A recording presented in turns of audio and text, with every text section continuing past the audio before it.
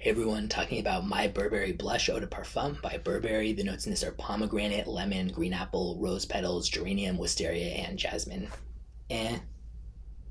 To me, it has kind of like a Febreze or Glade plug-in type of smell to me. Sort of generic, clean, fresh, but in a way that I think comes across as kind of cloying and overly synthetic, especially with the way the green apple and lemon are done here.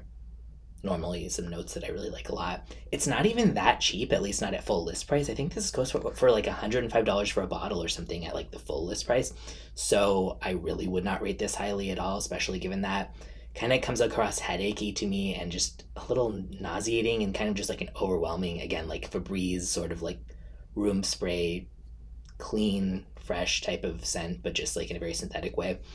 Not that it has crazy projection, but just the scent profile itself is like, so this is a major pass for me. But if you really like it, maybe it smells better with your skin chemistry or to other people. But for me, this is just one that I do not like at all. Moderate longevity and projection, leans feminine, and I will link in the description where you can check it out.